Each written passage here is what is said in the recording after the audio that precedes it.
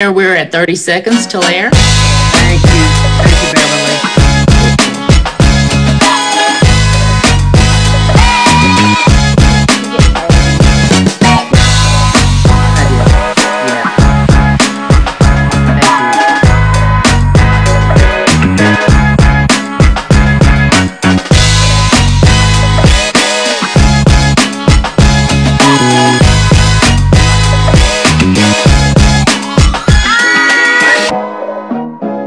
Now.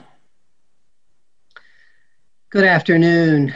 I want to call this work session of the Durham City Council to order at 1 o'clock on Thursday, October the 8th. And I certainly want to welcome everyone here today. We're glad to have all of our staff with us, my colleagues, and also our guests and other people who are listening to this broadcast.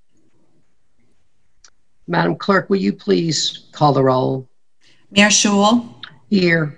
Mayor Pro Tem Johnson. Here. Councilmember Caballero. Here. Councilmember Freelon. Here. Councilmember Freeman. Present. Councilmember Middleton. And Councilmember Reese. Thank you, Madam Clerk. I expect Councilmember Middleton will be with us in a moment. Colleagues, Councilmember Reese is under the weather today and will not be able to attend, but he has I'd like to have a motion to give him an excused absence. So moved. Second. Moved by Councilmember Freeman, seconded by Mayor Pro Tem, that we give Councilmember Reese an excused absence. Madam Clerk, will you please call the roll? Mayor Schewel. Aye. Mayor Pro Tem Johnson. Aye. Councilmember Caballero. Aye. Councilmember Freelon. Aye. Councilmember Freeman. Aye. Member Middleton. I vote aye. Thank you. Thank you, colleagues. And now we will move to announcements by members of the council. Are there announcements by members of the council? Councilmember Freelon. Yes, thank you, Mr. Mayor. I have three really quick announcements. One, yesterday we had the groundbreaking at Freedom Park. I was in a joint city-county planning meeting that I had to leave from a little early. We heard from Governor Cooper and Senator Natalie Murdoch, and honored two Durhamites at that meeting, my father, Phil Freelon, and the late John Hope Franklin, who was the inaugural board chair. It was a really great event, and I just wanted to thank everyone for being there and also encourage folks to check it out and to support that initiative because they're still raising money. It's the first monument honoring African Americans in the state monument. So long time coming on that one. And two things coming up. On Wednesday, October 14th, Bishop Clarence Laney will be leading a silent vigil around Fayette Place in the afternoon around 3:45, I think is the starting time. But we'll meet at Monument of Faith and are just going to walk around Fayette Place and hope to encourage some movement on that property. And I will be in attendance and just wanted to shout out Bishop Laney's leadership on that. And also on Saturday, October 17th, there will be a Stand for Durham event at Reverend Dr. Jerome Washington's church, Mount Vernon. Pastor J. Augustine, Pastor J, Reverend Dr. Jonathan Augustine, let me put his whole name out there, Dr. Angelo Birch, and others will be present to stand for accountability and public safety. And that will be at noon, I believe, on Saturday, October 17th. So really proud of the work that our local clergy are doing around community organizing and keeping our community safe. So just wanted to shout out Bishop Clarence Laney and the team doing the Stand for Durham event on the 14th and 17th of next week.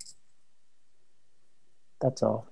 Thank you. Thank you, Councilmember. And it'd be great if you wanted to just email us those dates once and times, be helpful. And I believe you didn't mention that your father was the designer of the Freedom Park, and we all of us in Durham are very proud of that. So thank you for that. Thank you. Any other announcements? Councilmember Freeman? Thank you, Mr. Mayor, and thank you, Councilmember Freeland, for sharing all those updates. I just want to note that the Federal Street apartments were home to many families for many decades, since like the early 50s. And it's important to note that Fayette Place was a failed development, and that the actual location was home to many as Federal Street projects. So I just want to note that. And I just wanted to share that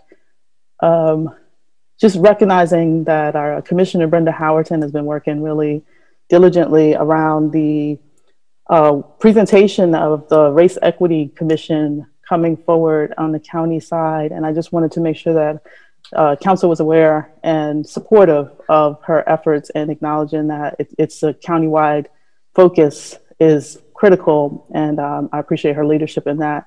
I wanted to note that the Black Agenda 919 group has been a really supportive push in that work, and noting that there's a sense of a muted voice or a lack of input that's been overshadowed for Black folks in Durham. And there's really been a good organizing effort to pull some of those smaller nonprofits and smaller organizers together to make sure that their input is included in the conversations around race equity. And I just want to make sure that this council is very supportive of that work and figuring out how to make sure that we're showing that support. I would love to hear council's perspective around that, and just thinking about that for the next work session.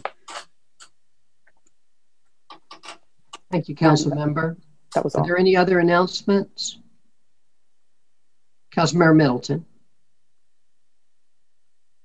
Thank you, Mr. Mayor. Good afternoon, everyone. Good to see you. Thank you, Council Freeland, for highlighting those events.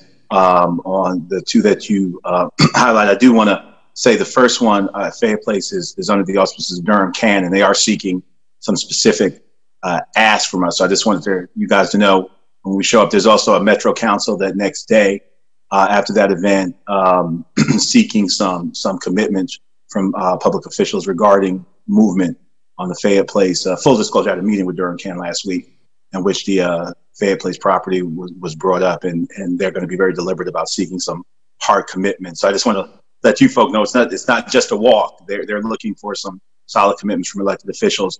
And also thank you for that. The event on the 17th, I think I'm one of the speakers at that event on the 17th as well. So look forward to celebrating with clergy. And I appreciate you, Councilor Freeland, for highlighting those things and for your engagement. Thanks, Mr. Mayor. Thank you, Council Member. Any further announcements? All right, thank you, colleagues. Now we'll move to priority items. Are there any priority items by the City Manager? Good afternoon, Mr. Mayor, Madam Mayor Pro Tem, and members of the City Council. I do have 3 priority items this afternoon. The very first item, I'm pleased to announce, and we have in our presence, Wade Walcott. He is the City of Durham's newest director. He's the director of our Parks and Recreation Department. And I would like for just a moment for Wade to come on screen and introduce himself to the council, please. Mr. Good afternoon. Walcott, welcome. We're glad to have you. Thanks. Thank you, Mr. Mayor, Madam Pro Tem, members of council. My family and I are so excited to be here in Durham, to be able to serve such a great community, be a part of a great organization, you know, a great team and just really great people and professionals that love serving their citizens. So very excited to be here, and looking forward to hopefully meeting all of you in person or virtual just as soon as possible. So thank you for the time. Thank you very much, Mr. Walcott. We're very glad to have you with us. We look forward to being able to meet you in person, but we know it could be a little while before that happens. But you're joining an amazing team, as you said, both at Durham Parks and Rec, and also we have just, I think, the finest group of department directors anywhere. So welcome to Durham. We're really happy to have you. Thank you very much. If I can be of any assistance, just reach out. I'd give you my phone number, but I don't know what it is yet. All right. Thank you. Thank you, Madam Manager. Thank you, Wade. And I do have two other items. Agenda item number 7, request to amend the fiscal year 2020-2021 capital improvement project ordinance for the general fund, the solid waste, stormwater, and transit funds, and a grant project ordinance. The title of that agenda item has been updated. And finally, agenda item number 28 is a closed session to discuss an economic development matter. This is a supplemental item, and we ask that closed session be held today. Thank you, Mr. Mayor. Thank you, Madam Manager. Colleagues, you've heard the manager's priority items. Can I have a motion for their approval? So moved. Moved by Councilmember Freeman, seconded by Councilmember Caballero. Madam Clerk, will you please call the roll? Mayor Schewel? Aye. Mayor Pro Tem Johnson? Aye. Councilmember Caballero? Aye. Councilmember Freelon? Aye. Councilmember Freeman? Aye. And Councilmember Middleton? I vote aye. Thank you. Thank you, Madam Clerk. The motion passes unanimously. Thank you, Madam Manager. Madam Attorney, any priority items today? Good afternoon, Mr. Mayor, members of City Council. It's good to be with you today. I don't have any priority items, but I would also like to make a brief introduction, if that's okay. Yes, of course. Oh, wonderful. Okay. We have with us today the City Attorney's Office extern, Jacob Brannon. Jacob hails from Charlotte, and he's a second-year law student at UNC Law School. Prior to attending law school, he earned his bachelor's degree from Presbyterian College in Clinton, South Carolina. Jacob is working with our CAO intern-extern coordinator, Sophia Hernandez, to complete a wide array of research and projects for the attorneys in the CAO, and we're so happy to have him with us. And for my part, I wanted him to share in a city council meeting, which is always exciting and interesting. And so I'll let Jacob just say hello really quickly if he can turn on his video. Yes, thank you for having me here. And like Kim said, I'm a third-year law student at UNC Law, and I really appreciate you, taking me in to, help me learn about all the things that the city does here in Durham. So it's been I've been working for about a little over a month, and it's been a wonderful experience thus far. And I really appreciate everybody. Jacob, thank you. Welcome. Welcome to Durham City Government. We know you'll continue to have a great experience, and you're working with Sophia, and so I know you're getting a great experience. So thank you so much, and thank you, Madam Attorney. Thank you. All right, Madam Clerk, any priority items today? Good afternoon, Mr. Mayor, Mayor Pro Tem, and City Council members. The City Clerk's Office has no priority items. Thank you, Madam Clerk. We'll now go through the agenda under the administrative consent items. City Clerk's Office, item 1, approval of City Council minutes. Item 2, Durham Affordable Housing Implementation Committee appointment. I do want to discuss this briefly. The clerk had a note on this item that we can come back to at the end of the meeting, but did want to note that the person who is applying currently serves as a city appointee on another board. This is a highly qualified applicant, but I do think we need to think about that, and we can discuss that when we come to the appointments at the end of the meeting.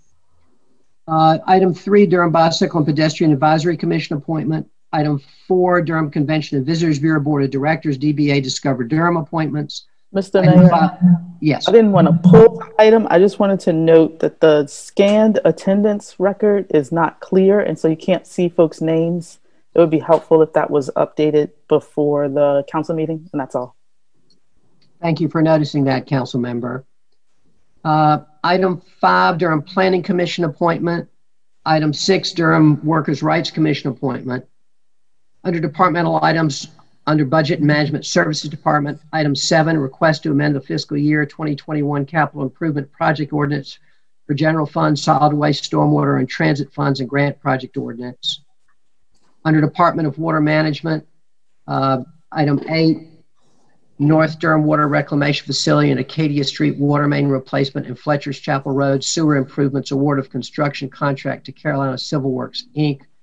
I'm going to pull item 8.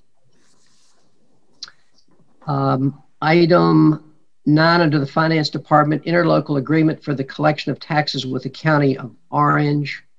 I'd like I'm to also pull that going to item. pull item 9. Item 10, resolution for installment financing contract amendment.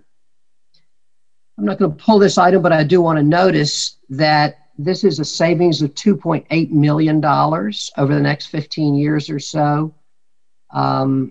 This is the continuing good work of our finance department to take advantage of refinancing opportunities. And I want to thank and congratulate them. Similarly, Mr. Mayor, I'm sorry, I apologize. No, go ahead. I was going to pull it, but I figure if just noting that comment, it would be good to have a publicly available list of all of those bonds, because I think people hear that, but they need to see it as well. And so I'm not sure I know it's in that document we receive at the end of the year for budgets, like in going through the budgets, but I wanted to make sure that it was available on the website someplace. And if it weren't, just a link, if it is already, just a link to be available from public information site, that would be helpful. Do you mean a link to the various bond financings we have? Yes. Okay. Madam Manager, that probably is available at some place, but I think you heard the comment of Councilmember Freeman. Yes, that's all I had. Yes, it is. It is on the can be accessed through the finance department's page. A whole list of all of the the debt issuances and outstanding debt that we have. So we can speak about it and get that link to you. Thank you. Thank you. It'd be good to have that link. Thank you. Under the General Services Department, item 11, acquisition of 1602 Midland Terrace, PID 159782. Another win. Item 12, construction contract with Engineered Construction Company for Rock Quarry Park upgrades. I just want to say something particularly about this item. I want to thank Gina Probst, Bo Ferguson, Deborah Giles, and the others who I don't know, who may have been involved in the decision to rebid this contract for lack of the appropriate UBE efforts on the part of the various applicants. It was very interesting to read that in the memo. I was really glad that we rebid this, and we got very good UBE results as a result of that rebidding. And I know that on the part of the Department of General Services, this took time. I know it took effort. I know it cost us some money, but it's an important practice and a high priority for the council and our community. So I want to thank you for this good work. Also want to say that gives me confidence when we do have these contracts rebid. It gives me confidence that we are looking really hard at these, and that the ones that we do let go by because we don't have available subcontractors, I think that it gives me even more confidence in that regard. So I want to really express my gratitude to staff for that. Neighborhood Improvement Services Department, item 13, Fair Housing Assistance Program Grant Project Ordinance. Under the Public Works Department, item 14, Odyssey Drive Culvert Replacement, SD 2020-01. Item 15, Odyssey Drive Culvert Replacement, SD 2018-01, Amendment number 2. Under Public Hearing, City County Planning Department, item 16, Consolidated Annexation, 1101 Olive Branch Road. Under 17, Consolidated Annexation, Farrington Road Multifamily, BDG 1900017.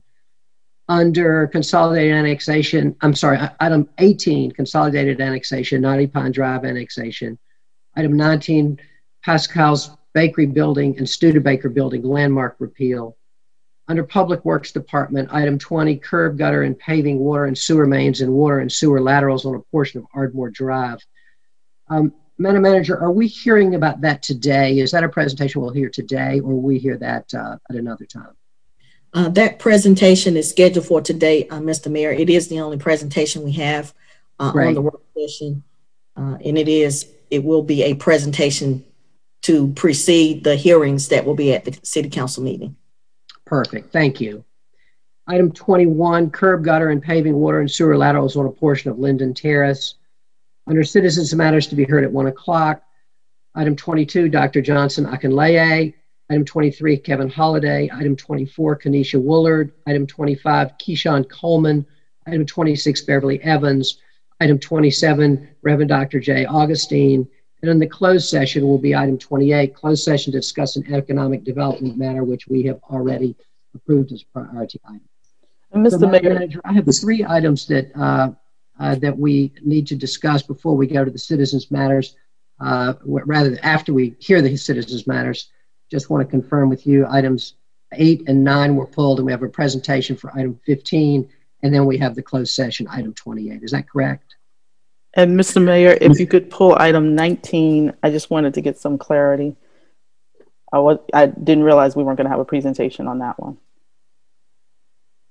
Okay, item 19 is a public hearing item.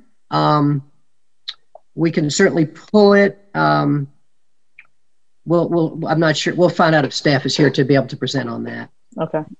Mr. Mayor, point of clarification. Mm-hmm. I was under the understanding that we were to have a presentation on violence interruption at this work session. Am I mistaken? That presentation is scheduled for the 22nd. Okay, all right. I'm sorry. I thought it was accelerated. My bad. Thank you, Madam Manager. No worries. Thank you.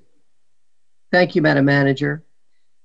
Madam Manager, I have items 8, 9, 15, a presentation for 15. I'm sorry, pulled items 8, 9, and 19, a presentation for item 15, and then closed session item 28. Is that what you have as well? That is what I have, Mayor. Thank you. All right, and now we'll go to our citizens matters, and I want to welcome everyone is here today to be heard in front of the council, and very much, I know we have a lot of folks from North Carolina Central University here, and I just want to welcome them, give them a hearty welcome, and really appreciate them, and know that a lot of them have been in touch with us previously about their concerns, and looking forward to hear them today. So the first speaker we have is Dr. Johnson Akinleye, our esteemed chancellor, who we are really happy to have you here today, Mr. Chancellor. Is Chancellor Akinleye available to be heard? I am here, Mr. Mayor. Great, thank you. Thank you, Chancellor. Welcome. Thank you very much. Thank you so much. Good afternoon. And I want to thank our mayor and all of our council members for giving us the opportunity to come before you this afternoon to share a few thoughts with you and to ask for your assistance. As chancellor of this university, I have the pleasure and the responsibility of providing a safe and secure campus environment for 8,000 plus students and 2,500 plus faculty and staff. And I want you to know that we have, with the approval of our board, we've done a number of things on our campus. We've invested $3 million into campus security. On our campus, we have more than 900 360-degree video cameras within our buildings and around our campus. But even with that, we believe we have a safe campus. But even with that, we are not able to completely control violence coming from the streets around our campus. I've talked to many of you already about these issues. Today, I have on this meeting with us, Ms. Kenneccia Woolard, who is a student on our campus who experienced the most recent incident about maybe 3 weeks ago.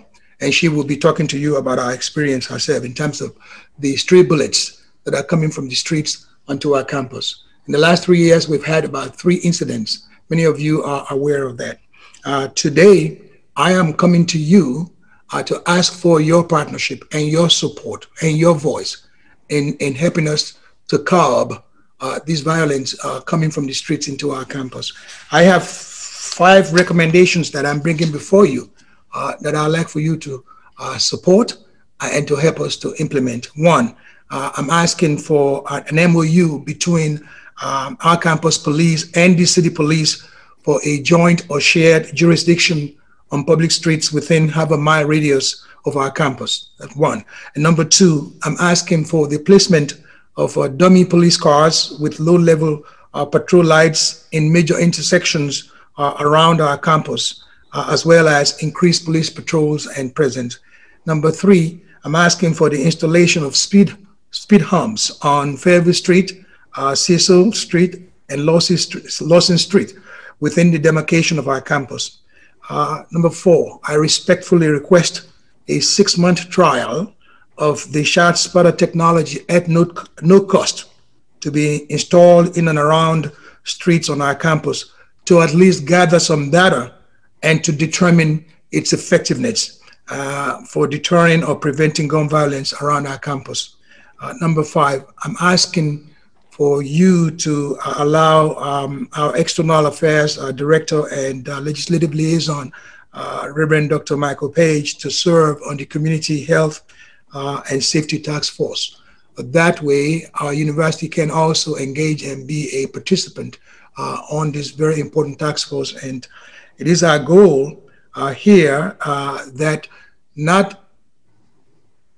we are not saying to you that any of this particular recommendation, any one of these recommendations is a panacea for addressing the issues of crime and violence and gun violence around our campus. What we're suggesting to you here is that doing nothing at all is not an option. And so I am asking you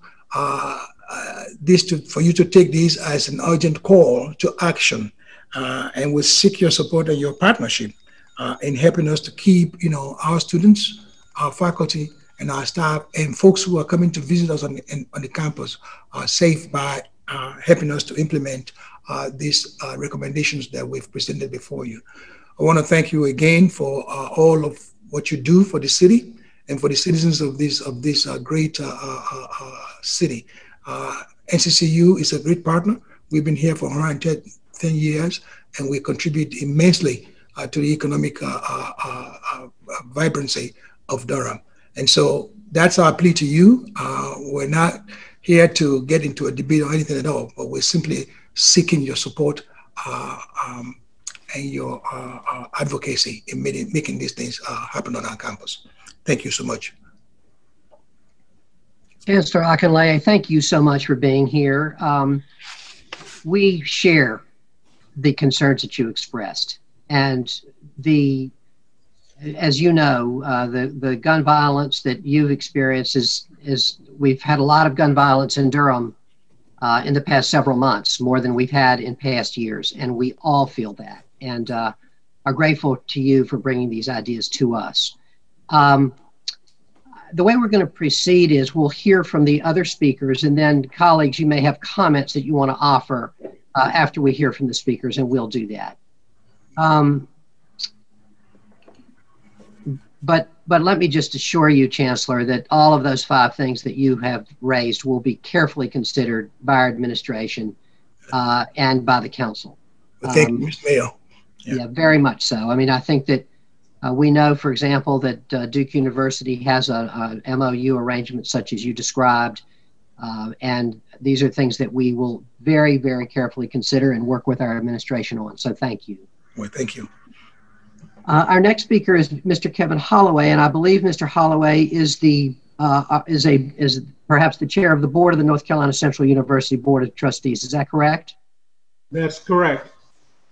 Mr. Holloway, I received your correspondence, and I'm really glad to have you here today. Thank you so much. And you also have 3 minutes for your comments. Thank you for being here.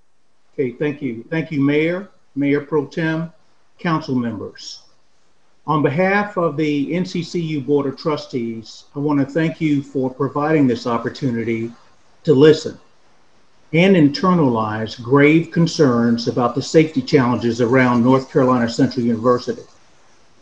There's no greater conflict with fear when parents drop their children off at a college campus to receive an undergraduate education. Their safety is foremost, and this is typically discussed again and again and again before parents arrive and depart. I know this to be true because I had 2 daughters who are graduates from North Carolina Central University, and they received a heavy dose of be careful. You comfort your fears as a parent by prayers and believing that if your child addresses all the precautions, their safety is assured. It is apparent with recent incidents that we are teetering on disaster. We are in a perilous position without the city's intervention to mitigate risk on our campus. My personal opinion is that NCCU and the City of Durham are linked together at the hip, with one heavily impacting the other. Improvements to the City of Durham make NCCU a place where a student's educational experience is enriched, as the university activities on campus enhance revenue for the City of Durham. This can't happen if we don't improve the safety around our campus. I don't want you or me to be in a position where we stand in front of parents and alumni answering the question, what did you do to prevent this? After having the discussion and making the appeal we are today. I just keep thinking, as a trustee, we were a few inches away from experiencing an unforgivable disaster. Thank you for your time and consideration, and I appreciate you addressing this matter. Thank you very much, Mr. Holloway. We're grateful to have you here. Thank you. Next, we'll hear from Kenneccia Woolard. And Ms. Woolard, I want to first welcome you and tell you that we share the university's not only concern, but horror that a bullet would have entered your room. And we're glad to have you today and are looking forward to hearing your thoughts. Good afternoon, Mayor, Council, and Mayor Pro Tem. I thank you all for this opportunity to speak to you today. I am Kenneccia Woolard. I am a junior here at North Carolina Central University, and I major in social work. I am also the recent victim of the shooting that occurred here, which resulted in a bullet coming through my room window. I am not okay. I am facing this trauma each and every day, the anxiety and the fear of the incident each and every day. And I believe that we need an action plan immediately because our campus is not safe from the residents and criminals that are surrounding our community. This is a place that we're supposed to come to from our homes and feel safe and feel at home. And that has been taken from us in a matter of 2 months with the cases that we have had on this campus. I agree with everything that my chancellor has presented to you. I believe everything that he has implemented is serious and it is necessary to make sure that our campus is safe, because at this very moment I was just inches away of losing my life, and I do not want this to happen to any other fellow Eagle on this campus. And so therefore we are here today to make sure that safety is guaranteed and implemented seriously. We need connections to more of Durham's Police Department. We need more safety cameras. We need more implementations to assure that these criminals, these shooters, these assaulters, these robbers are not going to continue to use our campus as a battleground. And I thank you all for hearing us today. And I pray that you all seriously take in consideration all that my chancellor has offered, because he's working hard.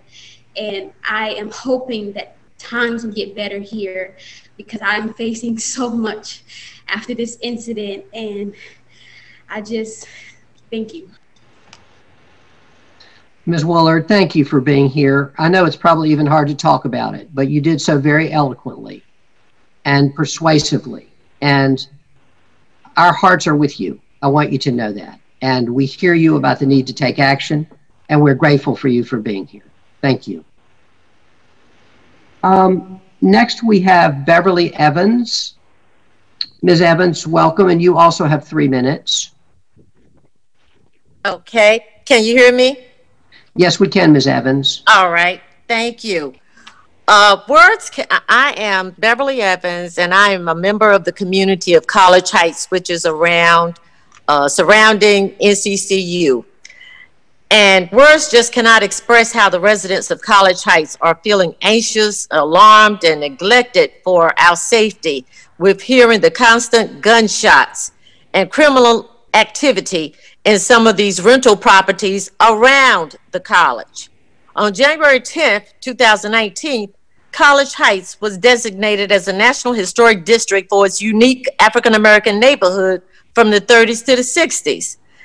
And just a little history, there are 12 buildings on NCCU's campus named after residents of College Heights, with 38 professors and personnel that lived in our neighborhood. There were also 28 personnel of North Carolina Mutual Life Insurance Company, including the president, Joseph Goodloe, on Masondale, 40 public school teachers, one Mechanics and Farmers Bank president, John Hervey Wheeler, who was the federal courthouse was named after, as well as a host of entrepreneurs.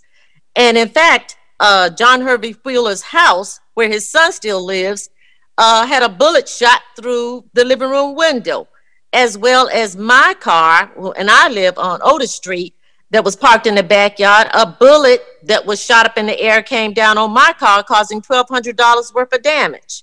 The oldest resident in the neighborhood is 104 years old, living on Cecil Street, with a number of others in their 90s. And the ages on Lawson Street by the dormitory are 99, 98, 88, 80, 76, 65, 60, where there are only 2 males in that whole entire block, where there have been many gunshots and incidences. And we're all frightened by hearing these shots, which have become more and more prevalent. We need you to approve that 6-month trial for that shot spotter that detects gunfire. And we need more cameras on the streets entering into the community. We need a substation back in this area, so when we do call the police, it won't take them forever to get here, and then the perpetrators are gone by the time they arrive. We need undercover police to monitor the hotspot rental houses where suspects are frequenting, because vandalism and theft is on the rise, especially there on Lawson Street between Fayetteville and Concord. A fine needs to be given to these landlords with a substantial lien or something for a certain number of calls. The same way especially when there's suspicious activity and they're called there for a certain number of times, just like the homeowners get fined if they call the police for false alarms after a certain number of times, they are fined. Well, these homeowners need to be fined when police are called for suspicious activities going on in their rental properties, because they don't care. And a lot of the original homeowners have died, passed on, and either their houses are sold and these people don't live there. They're not homeowners. They are just renting it out. Then those renters bring in other suspicious people from other parts of the area and are just creating havoc. And we need the city police to work with NCCU police so that we can work together, because our community is willing to sign a petition for this technology and anything else that we need to do, because we have older members of the society living in our neighborhood and they are afraid. And I just can't stand to hear them saying that they have to get down on the floor when they hear gunshots, because they are so afraid of being hit. Something coming through a window, whatever, because a gunshot can travel up a mile up in the air and land wherever. So it's just very dangerous, and we really need the help. And the members of College Heights are willing to do whatever it takes to help us feel safe like we used to in our neighborhood. Thank you. Thank you, Ms. Evans. We appreciate it. We hear you. We appreciate it. You do have a wonderful neighborhood. And a unique neighborhood and a historic neighborhood, and you do need to be safe. So thank you for being here. I believe that I skipped Keshaun Coleman, and I apologize. Are you here? Hello. Can you hear me? Yes, we can. Welcome, and you also have 3 minutes. Thank you. Good afternoon, city officials, city council members, and the Durham community. I am Keshaun Coleman, and I currently serve as the student body president here at North Carolina Central University. I come to you in agreement with our Chancellor, Johnson O. Akinleye, for the City Council to take immediate action and aid us in resolving and reducing the crime in our local community. Both the members of the immediate NCCU and greater Durham community have a shared responsibility in maintaining and ensuring a safe environment for our university faculty, staff, and students, as well as the residents and visitors of the city of Durham. We understand that there are increased instances of crime in our local Durham community. However, we must work together to take action in the community and decrease such activity that is going on. With an on-campus community of roughly 5,000 students from various cities, states, and even countries, we know that all students who call NCCU home want to feel safe and protected. In such an unprecedented time as this, coupled with the stress college students often experience, we must work together to ensure our students, faculty, and staff are safe at their home away from home. No one should come to their workplace, place of learning, or residence and feel unsafe and unprotected. We appeal to the tools such as the trial period of spot shooter to allow for our university and community to enhance public safety and build trust. This tool has proven effective in helping other communities such as Clark Atlanta University and the surrounding Atlanta community reduce gun violence and improve the police-community relationship. Our students reside on campus, and all members of the Durham community should go to sleep at night and not worry about what may happen if they close their eyes or whether they will be alive to see the next day. Together, we can turn this situation around and make our Durham the safe community it can be. So again, I strongly urge you guys to take heed of this matter and work with us, North Carolina Central University, to ensure that our city becomes free of crime and a place where all of us can feel safe and proud. Thank you. Thank you very much, Mr. Coleman. We really appreciate you being here with us and sharing that with us. And finally, we'll hear from Reverend Dr. J. Augustine, whose name was earlier invoked already at this meeting, and we're glad to have you. Thank you so much. Thank you so much, Mr. Mayor. Ladies and gentlemen of the council, it's a pleasure to be with you. I thank you for your service. I have had the opportunity to work, I think, with most of you in an individual capacity, so I truly respect the wonderful work you do. I want to appeal to you to support the fivefold proposition as offered by Chancellor Akinleye, and I appeal to you in a twofold capacity.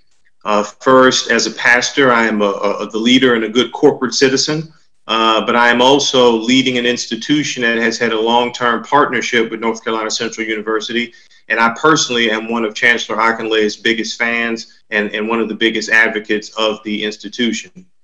Both of those roles from which I appear before you lead, for your purposes, lead to economic development. And let me unpack for just a moment.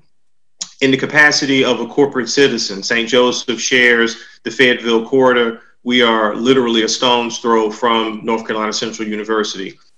My pastoral leadership operates under the fundamental premise that the church must leave the building, meaning the church is not a physical structure, but the church is the people.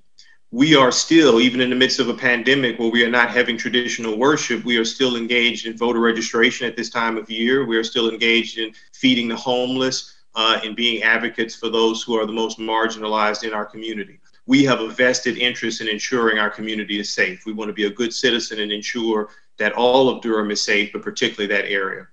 Secondly, as someone who is a very strong supporter of NCCU and of Chancellor Akinleye's leadership, to give you an example, once a quarter, we typically have a hashtag NCCU Sunday, a philanthropic event where we raise scholarship funds for the school. We recognize that this institution is not simply a local school, it's not simply a state school, it is a national entity that attracts people from all over the country, and in fact, I would say from various parts of the world. I'm speaking anecdotally now. I don't have a white paper before me. I don't have any firm statistics, but based on my own experience, people tend to stay in close proximity to places where they went to school. In that regard, that means North Carolina Central University is an economic driver for the city of Durham, and it's a tremendous benefit to the entire state of North Carolina. So we want to work together. We want to work collaboratively to make sure that students are safe, students have a wonderful experience, and students are willing to stay in this area and prayerfully add to the economy after graduating. I also am deeply touched by the remarks offered by Sister Woolard, if I pronounced the last name correctly, as well as my sister from the community who invoked the name of John Hervey Wheeler, for whom the federal courthouse was named. I did the prayer of invocation at the naming of the Wheeler Courthouse, not because I'm a magical person, but because I am the pastor of a church where he was a lifelong member.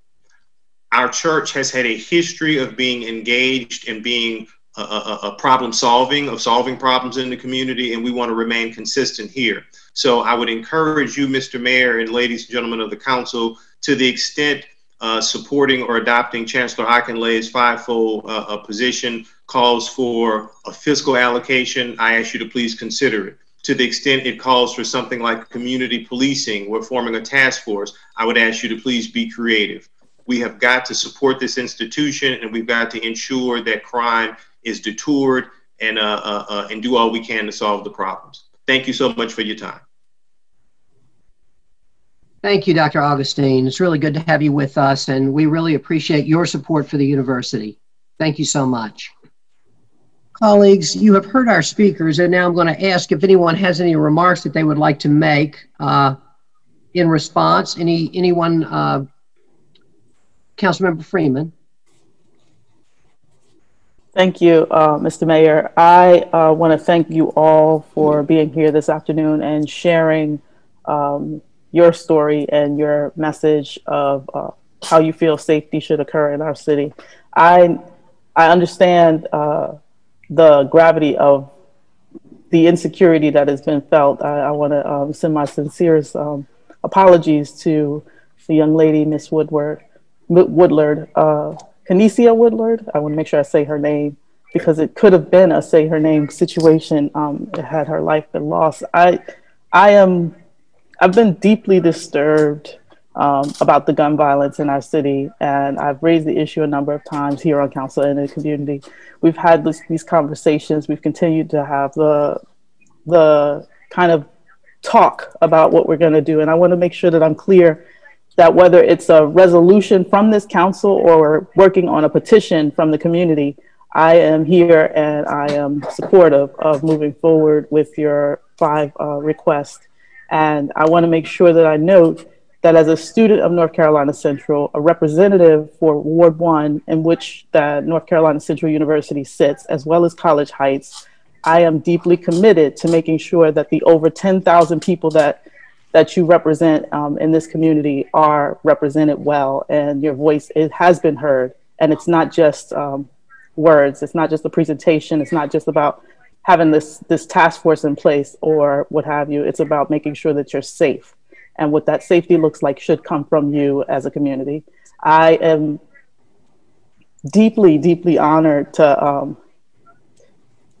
be in this position and to be able to serve. And so when I spoke to Dr. Johnson this morning, I was a little, I mean, I'm trying to catch up and trying to figure out what's going on, because I know this is the second time that you've had this conversation with me about a student who's almost been shot on campus in their dorm room, and it's unacceptable. It's completely unacceptable, to the point that it starts to make me feel that I don't know what we can do as a council in a city, because it's not limited to the city, but there are things we can, and whatever that is, how it looks, what it looks like, I think we should be working towards that.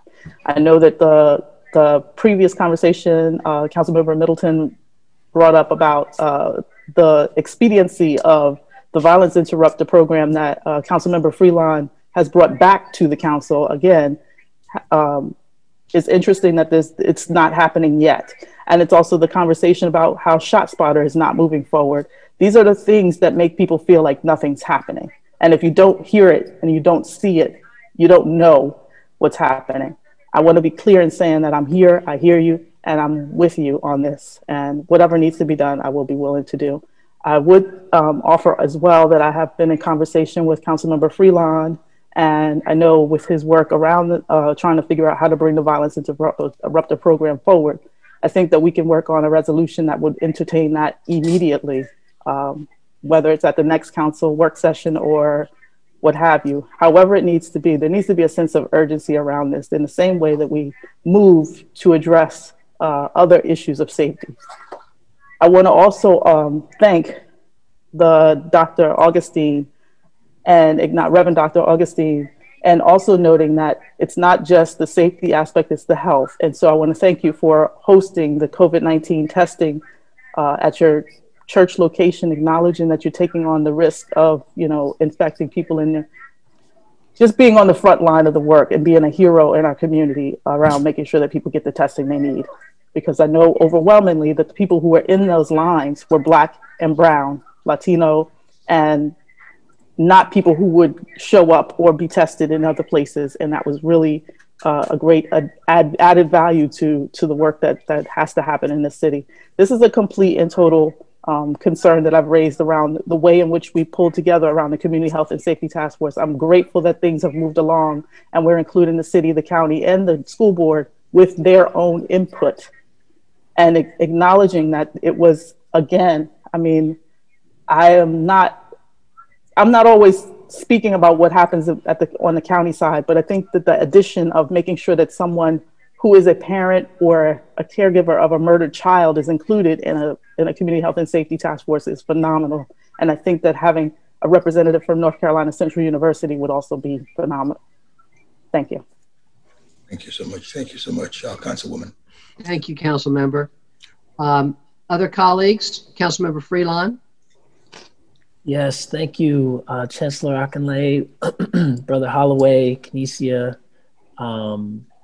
Miss Beverly Evans, Keshaun, Reverend Dr. J. Augustine. Thank you all for sharing these ideas with us. I'm inspired by the spirit of self-determination that I've come to know of as part of the Eagle culture, not waiting for the city to come up with solutions, but like, look, this is what we need, do these 5 things. I think that's really helpful and grounding and gives us some direct action, some roadmaps to look at and to see what's in our capacity to do. I want to echo Reverend Dr. J. Augustine's elevating the voices of Kenneccia Woolard. I just want to say, sister, that to hear you talk about your trauma and anxiety and fear, and I could literally hear it in your voice, I think we all could. I just want to say that I'm doing everything I can every day to address this issue. It's my biggest priority. And moving the violence interrupter program, that's just one of many steps and many conversations that I'm having in the community. And I just want you to know that I feel you. And, you can reach out anytime you want to talk or build about ideas or solutions. And I really appreciate your presence here, especially given the vulnerable energy that you brought with you today. I really felt that. And Miss Beverly Evans, thank you for providing that history, hearing about the legacy of Hervey Wheeler. And I want to go ahead and name, you talked about the elder women who are in the community, that 104-year-old woman, Mozella McLaughlin, affectionately known as Miss Mac. That's one of the women who helped raise me. I spent many, many days in her backyard being nurtured by that woman. And I actually told Chancellor about this when we met with Dr. Page last week, that she was the one who brought me on North Carolina Central's campus in 1992 when I guess then candidate Clinton came to visit the campus and kind of got me started thinking about civic life. And so that her home on Cecil Street, I know so many people in that community, and I appreciated hearing that historical context. I grew up on those blocks, right around this area by St. Titus, where my family attended church growing up. And also, I just want to connect my childhood here in Durham. I mean, Kenneccia, I've been writing in emails. You may have gotten this in response to some emails that I've sent, but I remember hearing, bullet shots right outside my bedroom window growing up here in Durham. This gun violence thing has been with us for a very long time. And I'm really interested and passionate about exploring some radical new avenues for envisioning and creating safe communities. and engaging folks who are directly impacted by that violence in the creation of new solutions that can move our community forward. That is my number one absolute biggest priority. And so I'm kind of rambling here, I apologize, but I just want to say that I've been moved by what I've heard here today. These 5 bullet points will get my thoughtful consideration, and I appreciate each of your presence here and Eagle Pride amplified. Thank you. Thank you so much, Councilmember Freelon. Would anyone else like to make comments? Councilmember Middleton.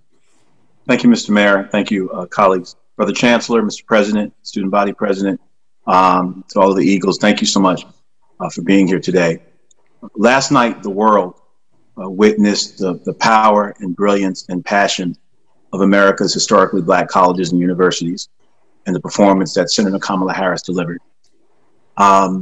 We are seeing that brilliance and passion again here today. And I'm extremely proud and grateful for all of you. I'm proud to be a product of historically Black college and university. And you are doing us all extremely proud, and North Carolina Central University proud today. I want to say I apologize to you, because it shouldn't have to take all of this. But stony the road we trod, bit of the chastening rod. This is our lot. It always takes a little more for us. Let me at the outset say I wholeheartedly support your recommendations. I want to also say to my friends and colleagues, elected and otherwise, I understand that sometimes there might be messenger fatigue, that sometimes we'll get tired of hearing something because it's from a particular person rather than the substance of the thing. But if I might, I want to just appeal to my colleagues, and perhaps we're seeing some of it today, the utter visceral feeling of disrespect that not all, but some Black people feel when folk who don't live where they live or experience what they experience write prescriptions without any consideration of what the people they're writing the prescription for has to say about their symptoms. It is and I've spoken to some of these students, I've spoken to many in the community. It is a visceral feeling of how dare you, while watching the other things we do. So I had one student say to me that I don't understand why we would not try something for free to get data, but when it comes to climate change, all we talk about is we believe in science. Do not let our echo chambers and our ideology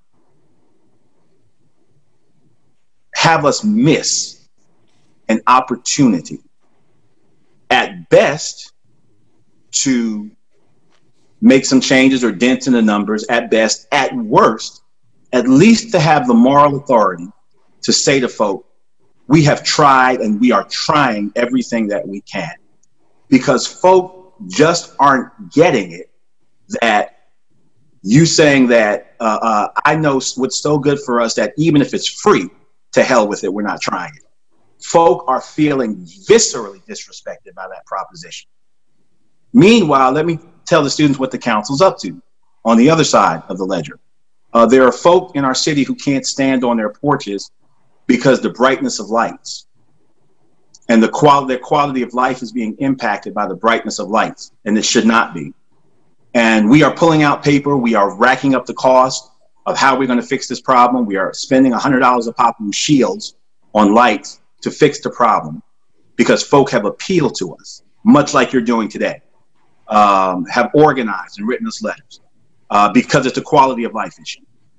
There are other people in the city who can't go on their porches either, but it ain't got nothing to do with lights.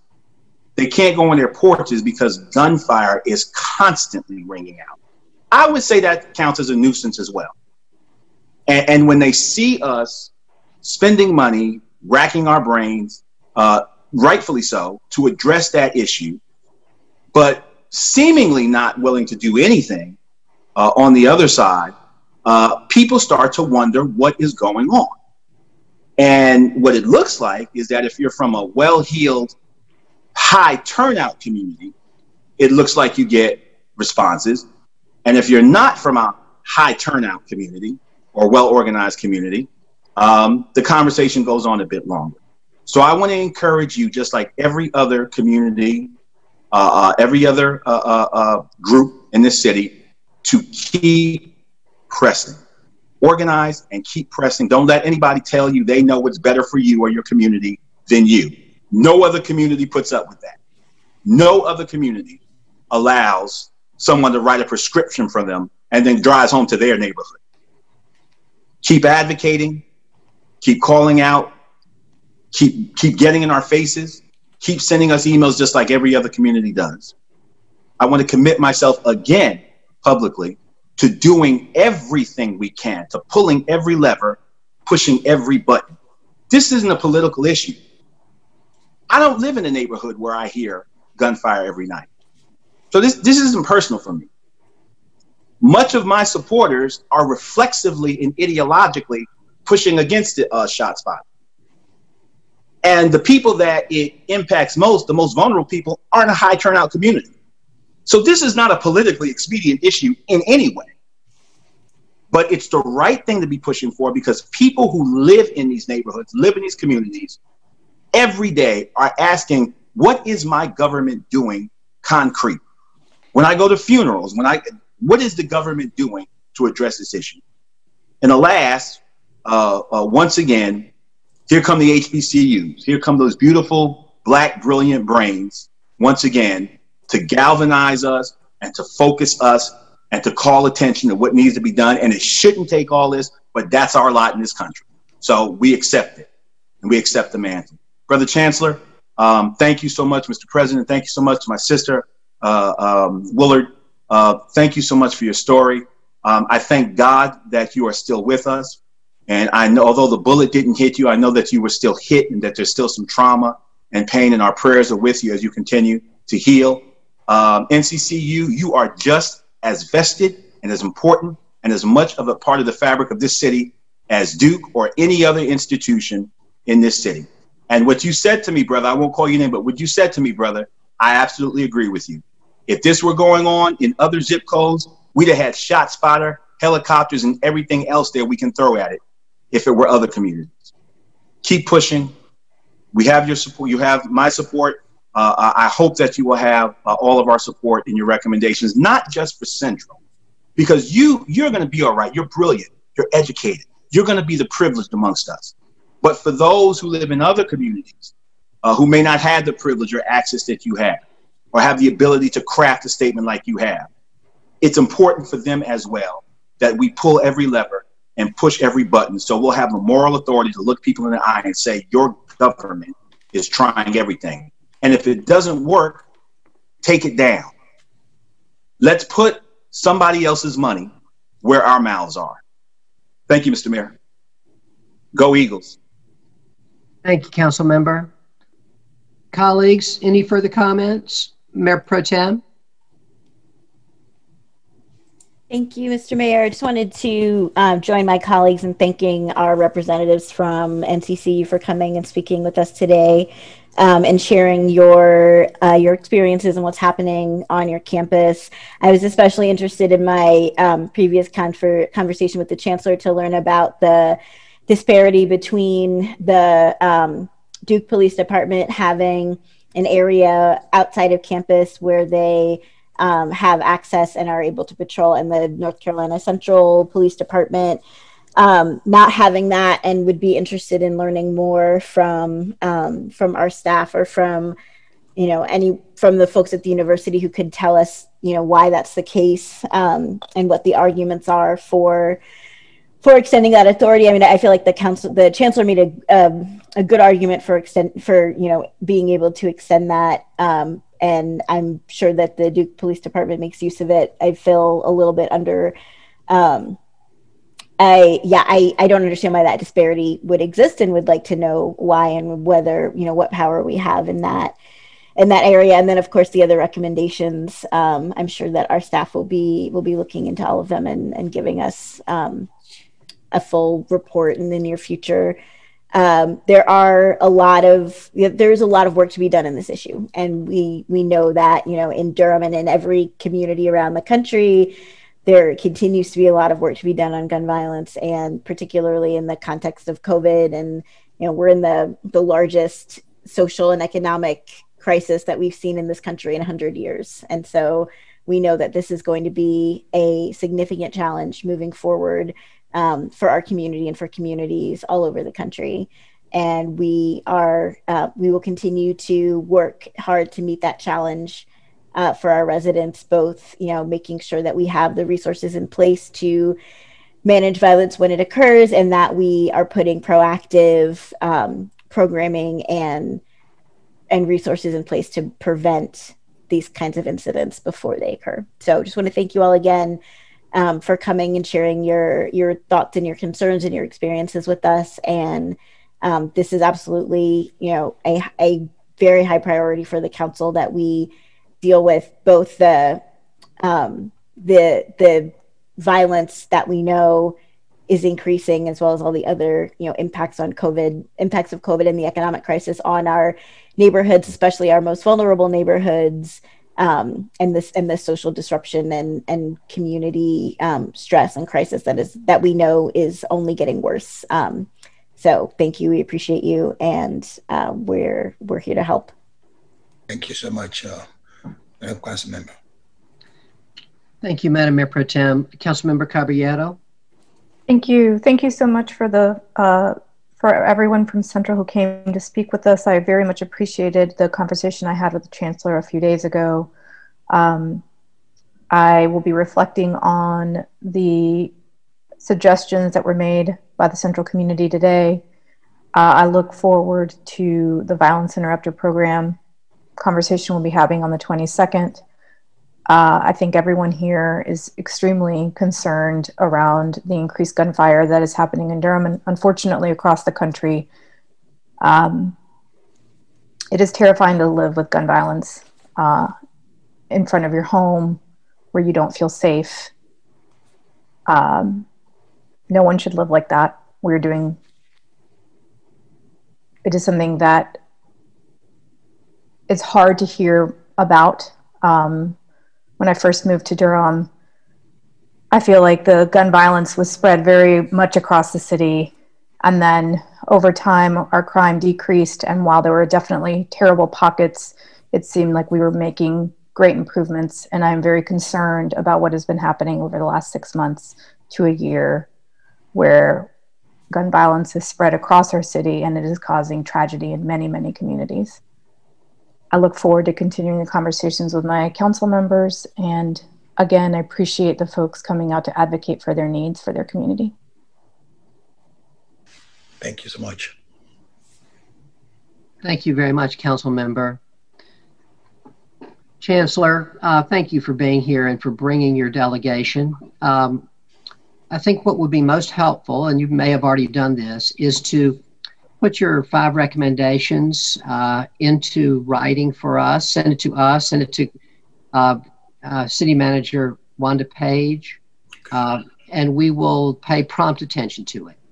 I can promise you that. Thank you. Thank you. And so much. I really, we all feel a tremendous loyalty to North Carolina Central. You know, Chancellor, that my first job out of graduate school was working at North Carolina Central as an instructor. I feel, as I know we all do, a tremendous loyalty, a tremendous debt of gratitude. We know the critical importance to you all of having a safe campus. We deeply understand that. Every single one of us, everybody in this community knows that. And my colleagues have talked about the violence, the gun violence that we've had in Durham that has increased this last several months, and it's been taking a terrible toll. And we need to do everything every day to fight that. And so your suggestions are most welcome. And I'll look forward to receiving, I know we all will, and we'll work with our city manager to take those on as soon as possible. So thank you. Well, thank you so much, Mr. Mayor, and to all of the council members. I am deeply touched by your passion and by your commitment, and I look forward to working with each and every one of you, as you've said, as you've heard, to make our community collectively safe for all of our citizens. So I do thank you so much, and we would get our recommendations to Ms. Page, and of course, look forward to the responses from you. So thank you again for the time that you've given to us this afternoon. Thank you, Chancellor. And thank you to all the rest of you all who are here with us today. And again, to Ms. Woolard, our heart is with you. You need to know that. We are just, it's beyond words that you would have to face a situation where a gunshot came into your room. And we will work as hard as we can to change this, not only for you, but for everybody in Durham who's under the same sort of, who's endured the same kind of thing. So thank you all for being here. Thank you so much. Thank you.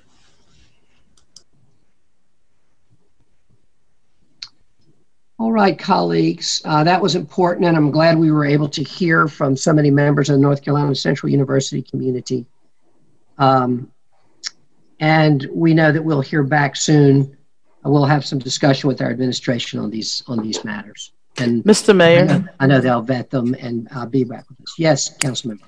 Just a quick question before Dr. Johnson leaves. I just wanted to know if their social sciences department have been working on anything currently. I wasn't sure, but I just wanted to double check before letting them depart. I thought I heard something about that. Council member, I don't see Dr. Akinleye still on the call, but that's something that I think that would be good if you wanted to just convey that question to him or to someone else. There would be good to find that out. Thank you. Okay, we're now going to move back to our items that have been pulled, and we're going to start with item 8. This is an item that I pulled: North Durham Water Reclamation Facility and Acadia Street Water Maintenance. Hello, Mr. Greeley. Good afternoon, Mayor, Mayor Pro Tem, members of Council. Don Greeley, Department of Water Management. Mr. Greeley, good to see you.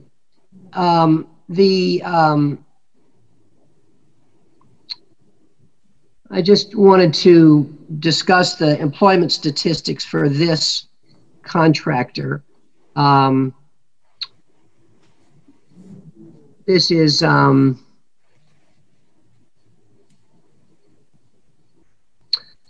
Civilworks Incorporated. And I wanted to know if there was anyone present today who I could discuss this issue with. I'm not aware that they were available for the call, but we'll be happy to, if you have some questions, we'd be happy to get a response from them and add it to the agenda. Thank you. So looking at their total number of employees, they have 27 employees, only one of whom is African-American. And so, Mr. Greeley, you've heard my usual questions and council's frequent questions. I'm interested in their hiring practices. I'm interested in their outreach to HBCUs and other societies and organizations, professional organizations, where African-American candidates would be available to them. I'm interested in hearing about their outreach. And so if you could provide that in writing before our Monday night meeting, that would be excellent, or if they could provide that in writing. We'd be happy to provide that. And although we're not in the, although our, one of the things that we often ask is of people that come before us, we're not in the situation now with our youth internships that we usually are. But I would also be interested to know whether or not they would be a willing participant in our youth internship program. We'd be happy to ask that question as well. That would be great. And so I'll look forward to receiving that, the council to receive that prior to Monday night. Certainly. Thank you very much, Mr. Greeley. Sure. I think that just to the administration, I think that since we've been in the COVID era, when these issues have come up, we've been less likely to have one of the contractors here. So I'll try to provide that information earlier so that we can have someone here to be able to discuss this with. So thank you. All righty, now we'll move to item 9. Item 9 is also an item that I pulled. And I see Mr. Boyd. Hi, Mr. Boyd. Good afternoon, David Boyd, Finance Director. So I asked you this question, and I see I got an email back from you already. Thank you. I see that we're paying 0.5% for the Orange County tax collection, and I believe we pay 1% for the Durham tax collection. That's correct. And so, and I asked you if Orange does all its tax collection for its various municipalities for 1/2%. And yes, they do. So we're paying more in Durham than the municipalities in Orange are paying in Orange. Do you know, I mean, you may not know this, but is there any rational basis for this? That is there a rational basis for the fact that we're paying twice? Durham County? Great question. The fact that we're paying twice what they are for our tax collection, what Chapel Hill would be. I don't know that we have done any significant analysis on the fee that is being charged by Durham County for quite some time. That fee has been in place for quite some time. So that's all I can say to you on that front right now. So, you know, when I think about this, this is a lot of money. It's a, 0.5% difference in our entire property tax collection. So do we have and again, I'm not sure this is really your bailiwick, and if not, we can, and I see Manager Page is here, but do we have a contract currently? I'm sure we have a contract. How often do we renew that? We do have a contract with the county. I believe it expires at the end of next year. I believe is when the current contract expires. Yes. In fact, I think you put that in the memo now that I'm remembering. And then we also have an agreement with Wake County for them to collect taxes for the portions of the city that are in Wake County. Right. Well, so it seems to me it would be good, and it would be good when that comes up, that to be renegotiating, knowing what our peers are doing, and the fact that I hear that Orange County is only charging 0.5% and Durham charges 1%. Durham County leads me to think that when we renegotiate this, we need to have a 0.5% fee rather than a 1% fee, and this will, of course, be a significant benefit to the city. We'll certainly take that into consideration as we look at the agreement in the future. Thank you. Madam Manager, did you have any other comments? Sorry, not significant comments, but certainly those agreements are negotiated with the other parties, and we have actually reviewed the terms every time we renew the 5-year agreement. And so we certainly will take these comments in consideration as we look at what that fee covers for the county that has to actually do the services for us. Thank you very much. Thank you, Madam Manager, and thank you, Mr. Boyd. I just really hope, given the large difference in revenue this could mean for us, that we'll take a hard look at this when it's time to renegotiate. So thank you. Certainly. All right, our next item is item 19. We're going to have the presentation at the end, Madam Manager. We'll go now to item 19, which was pulled by Council Member Freeman. And this item is Paschall's Bakery Building and Studebaker Building landmark repeal. Yes, and I understand staff's not on the call. I just want to make sure that we do have some documentation, I guess, around the trade-offs of doing this repeal for this landmark site, acknowledging that it's right on Duke Street. I know that it's the site from the explosion, but I'm not sure what the removal of that landmark designation will mean. And so I just wanted to get a little bit more clarity around it. I think specifically if there are height restrictions and just what could be on the site, just acknowledging all of those things. And that would be helpful. before the council meeting. Thank you. Madam Manager, you heard the request of Councilmember Freeman. I expect that those things will be provided. Is that true? Yes. And Councilmember, if you have some specific questions that you don't see answered in the memos, I think the memos that we have now are what is expected being provided at the council meeting for the public hearing. So if there are questions that you have specifically that aren't in those memos, if you could let the manager know that as soon as you can, and so she can get staff to prepare any answers you need. Thank you. I think those are specifically the questions that weren't answered in the memo. Could you say them one more time? Just noting what designations would be in place around height and I guess specifications, and then also materials, noting that area is right there on Duke Street. Okay. Thank you. Did you get that, Madam Manager? Yes, I do have it. Thank you. Thank you. Thank you, Council Member. Now we'll move to item 15, which is item 15. What's the presentation item, Madam Manager? 28. I don't know why I've said item 15, but item 28. No, it is actually, the presentation is on item 20. Item 20, sorry. Yes. Yeah, 28 is the closed session. So before that, we'll have the discussion on item 20. Sorry about that. Yeah. Okay. Actually, the presentation covers item 20 and 21. And 21, right. Thank you. Colleagues, just to remind you, this is a public hearing item, but staff wanted us to, we don't usually hear presentations on public hearing items unless staff feel it's important that we get educated ahead of time, and so we're glad to have that.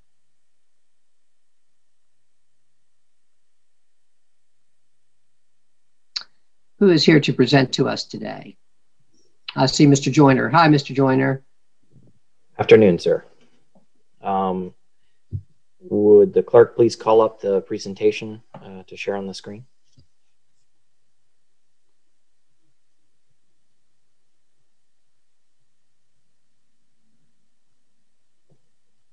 Mr. Joyner, could you introduce yourself? Certainly. Robert Joyner with the Public Works Department. Good afternoon, Mr. Mayor, Madam Mayor Pro Tem, members of the council. I'm here today to present the City of Durham petition process on items 20 and 21. These are petition items that are coming forward for the council public hearing for the council to make a decision on in the upcoming council meeting. To start with, I wanted to give a background on the petition process and what it's used for. These items do not come before council a lot, so you can see them fairly infrequently, sometimes going years in between them. Petition process is for infrastructure improvements. City of Durham has a process where property owners can have various types of improvements made. Council is the final authority to decide on those types of things. That authority is governed by the city charter. And it starts where an interested party contacts Public Works and looks for a defined area for the types of improvements. Those improvements can be water, sewer, roads, curb and gutter, a various number of improvements, sidewalk, things of that nature. And so those petitions are developed around a specific area. And the folks in that area where those improvements are adjacent will be the ones who will potentially be assessed those costs. Next slide, please, Madam Clerk. Public Works Department is the point of contact. It is where you go to find all the information on utility service availability, the types of extensions and improvements that would be required with these petitions. The petition process itself, it includes issuance of the petition, determination of sufficiency, and all of the associated property research. The reason that's important is because you're actually signing on the dotted line when you sign on that petition that you wish to be assessed for those improvements. So it is important that the property owner of record is the one signing for the assessment, because that will be the person that is assessed. The agenda processing for ordering of improvements, we actually create all of these agenda items and bring them forth for council consideration. Next slide, please. Here's a diagram of the infrastructure improvement petition process. It's originally issued from Public Works by the sponsor. Those limits are determined.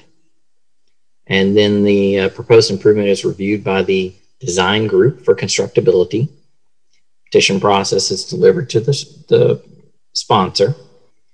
And then the sponsor circulates that to the property owners in favor of the improvements. And you go through this iterative step where you go through and you're looking for, and this is an and, you're representing 50% of the owners and 50% of the road frontage. And this step is actually really critically important because it prevents a large landowner from controlling the process without talking to their neighbors. So you can't have anybody who is disproportionately in charge. It's a very rare circumstance where that can happen. And so you go through that iterative process of determining that everybody who signed on that is the owner of the property. Then the property owners are notified when a public hearing comes across. And then if it's not approved, that project doesn't move forward. If it is approved, it goes into the list and the project is looked at being designed, and then funding for delivery of the project ultimately is then decided through the CIP process. Next slide. These are the most common types of petition improvements, but I wanted to note the differences between the petition improvement versus what we were looking at under the CIP gravel road paving program, which is finishing, putting down pavement for existing dirt streets within the city limits. Okay, and you'll see those pictures there where you have a proper curb and gutter street, brand new that's completely redone, and then you have asphalt on a ribbon paved street, which is very common in older streets in Durham. Next slide, please. Once council orders the improvements to be made, the project is put into the city CIP process to compete for funding. That funding is needed for design, construction, right-of-way acquisitions as necessary, utility reconstruction and utility relocation and construction. We have 10 previously ordered petition projects of paving and utilities that are currently in the queue. The current street improvement contracts are ST 271 and ST 286, and they will deplete all of the allocated funds for current petition projects. Next slide, please. Assessment rates are set by council. They are periodically adjusted based on the average cost of the most recent city contracts. Street improvement assessment rates historically set on actual cost of construction to recuperate a percentage of actual cost of construction. That rate adjustment was last made in 2006. Okay. Water and sewer main assessment rates historically set to recuperate 90% of actual construction cost. That last rate adjustment was made in 2010. The new assessment rates would be coming out once current contracts are completed and actual costs are calculated. In the remainder of those contracts should be finished in 2021 and 22. Council has the authority to reject petitions if they so choose. Next slide, please. This is information on the current petitions. Linden Terrace, which is a curb gutter and paving, and there are existing water and sewer laterals in this project site. Excuse me, mains in the project site, and this will be the addition of water and sewer laterals. Ardmore Drive is a curb gutter, paving, water and sewer main project, and then water and sewer laterals as well. There was an initial petition to extend, issued in 1999, to extend the full length of Ardmore, but that was never returned as a sufficient petition. They couldn't get the required number of signatures. And then sewer mains were extended in most of Ardmore Drive under two separate projects that were done under the city's Enabling Act authority due to health hazards because of the existing septic systems that were in that area. There are a couple of vacant properties that do not have access to city sewer, so they would be part of that extension of city mains for city sewer. Recently there was a project that is just done part of Ardmore Drive, 950 feet, and that was recently done and ordered by council originally in 2008. The water main was installed in 2012 and 2013 as a result of previous petition improvements ordered by council, and there was a current petition for remaining portion of Ardmore was issued March of 2018 that did not return a sufficient number of signatures to move forward until June of this year in 2020. Next slide. There are two options for council on petitioning for improvements. You can order the construction of improvements with subsequent assessments based on current rates. Projects will then be submitted into the CIP for approval to fund. Option two is you may reject the petition and allow new petitions to be submitted with higher assessment rates in the future to recoup more of actual cost or implement a full cost recovery process. In order to do that, you would need to adopt an ordinance establishing either the increased assessment rates or the full cost recovery. Next slide, please. Frequently asked questions we get on the petition process: who can petition for and vote? Anyone can request a petition. However, only abutting property owners can sign the petition because they are the ones who will be assessed. City Council votes on whether or not to install an improvement in response to a valid petition being received. And the types of petitions that are successful have two criteria: must be signed by over 50% of the number of owners of properties abutting the improvements, and the road frontage of those properties whose owners signed must equal over 50% of the area within the petition limits. For sidewalk improvements, this required, and this is sidewalk only improvements, the requirement is 70% for those criterias 1 and 2. In the design and construction of new improvements, a lot of questions we get is who can be considered and who can be talked to.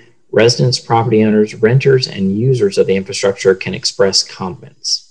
Anyone can attend these meetings, and anyone can send in comments as they are welcome.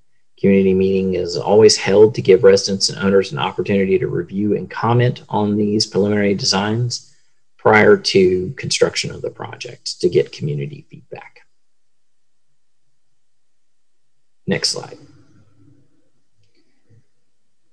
Does council, members of council, have any questions for me?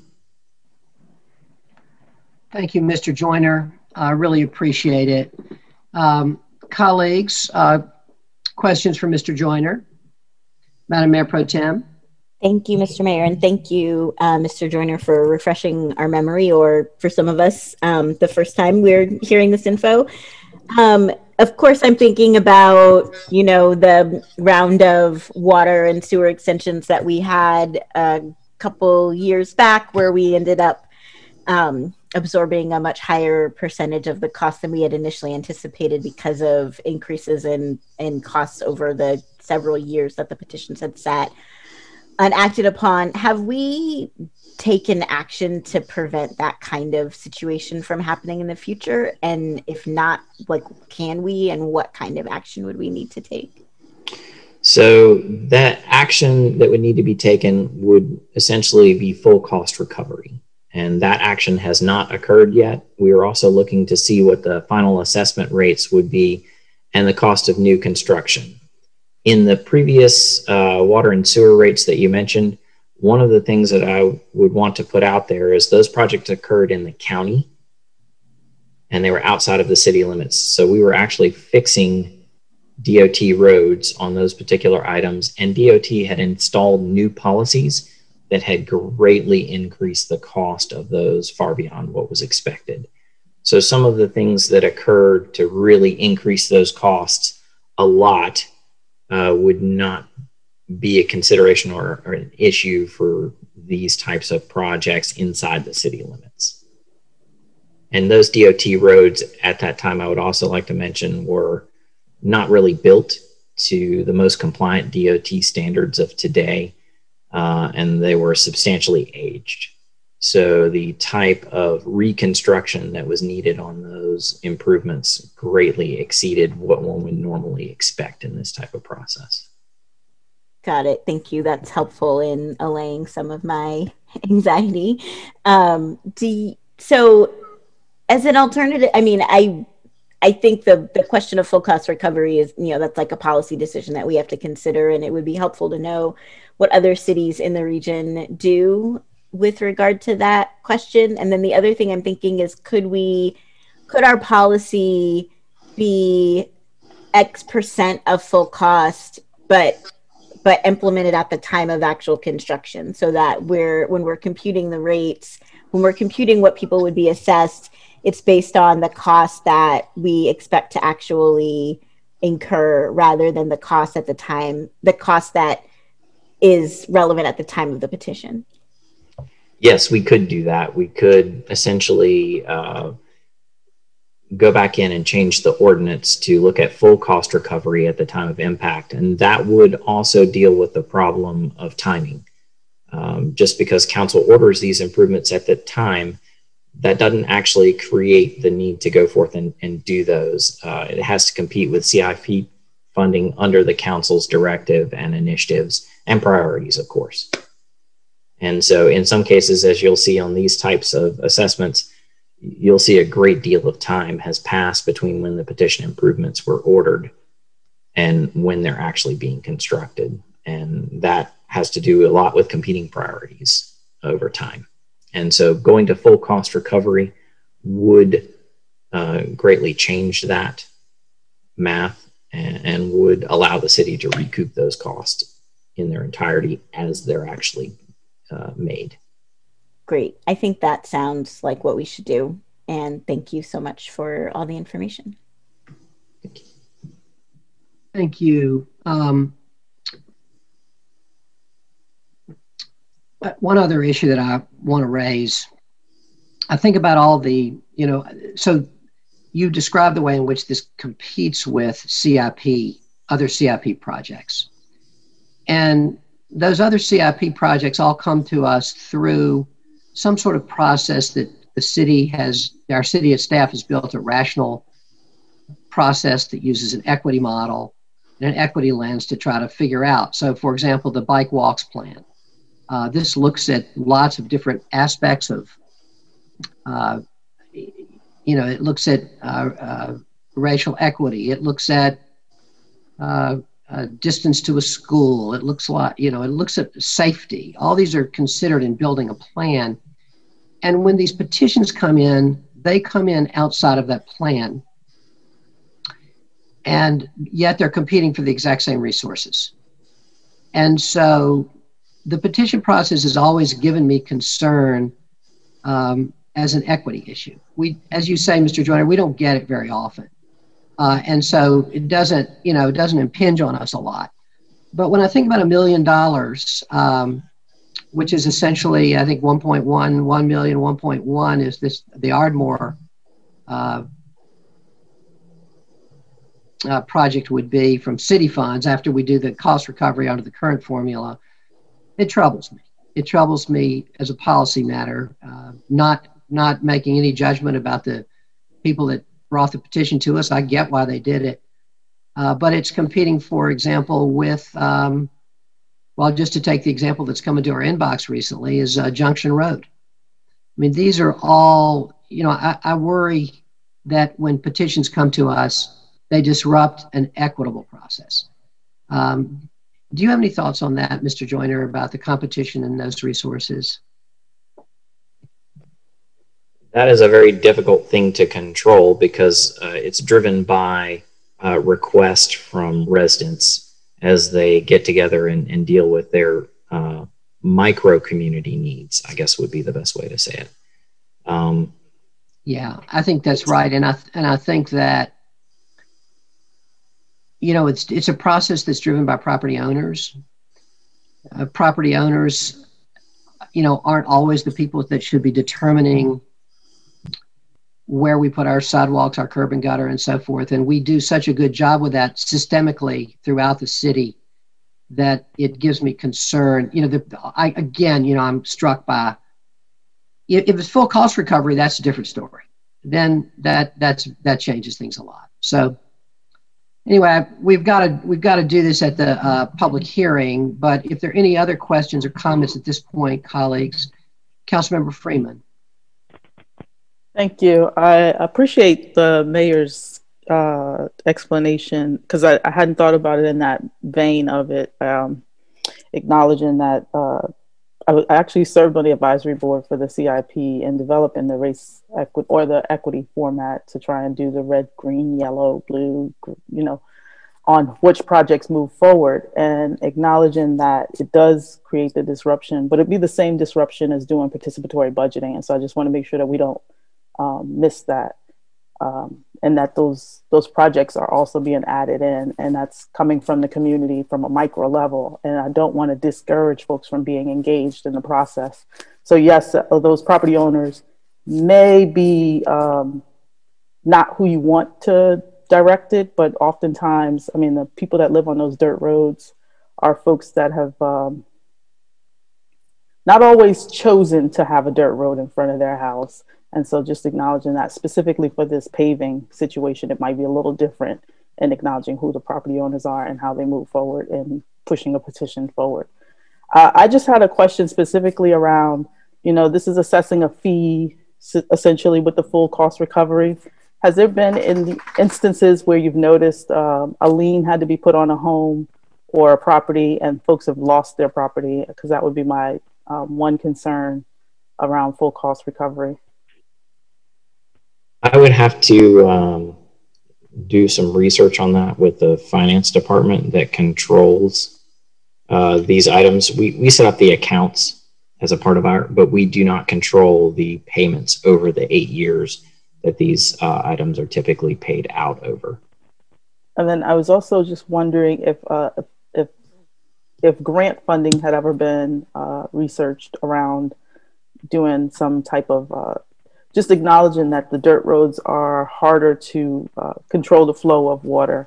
And this stormwater and resiliency conversation, has there been any conversation with the EDA on, or the, Economic Development Administration around making sure that those funds are available, just so we're not pushing the cost to residents in the community? Because what I am mainly concerned about, and I'll just say this up front, is that it's not the property owner that will carry the burden. It's the renter in the home whose rent will go up because the order's been passed and they finally get the dirt road paved. Because often those houses that are on those dirt roads are rental units, and it's just making sure that we're not pushing folks out of their homes. But thank you. Thank you, Council Member. Mayor, could I offer just one quick comment? I wanted to acknowledge, I'm Bo Ferguson, Deputy City Manager and Mayor. Thank you for a minute. I wanted to acknowledge the council, the questions you've raised, Mayor Pro Tem and Councilmember Freeman. I think we anticipated that there may be a disconnect between the values and philosophy that originally undergirded the petition process and where this council may be now. And in part, we wanted to put this presentation out there to call that question a bit. This process has been legitimately started by residents of these two streets and needs to come forward to the council. But I think we did want to call out some of the priority setting questions that have been raised here. And hearing your comments today, I think help us to both process, to consider how this process works, and to potentially bring back policy level discussion for the council so that you can provide us direction on how future changes might be considered for the petition process. So I just wanted to acknowledge that we're sort of hearing these questions. We wondered if these questions were out there, and we're grateful for that feedback. In the meantime, we'll continue to be happy to answer questions about these two petitions as well, and I'll confer with Public Works staff after this about and Madam Manager about the potential to come back to council on sort of a policy level discussion about the petition process. Thank you. That's very useful. Let me ask about the timing a little bit then. So do you think we should have that policy discussion before we have this public hearing, or at least concurrent with it? Sorry, go ahead. No, go ahead. Go ahead, Bob. As Mr. Joyner reported, some of these petition processes have been under discussion for a while, and these communities really began this process. Some of them, while these petitions were filed in the last couple of years, the discussions predate those. For that reason, I believe it's appropriate for council to consider these actions.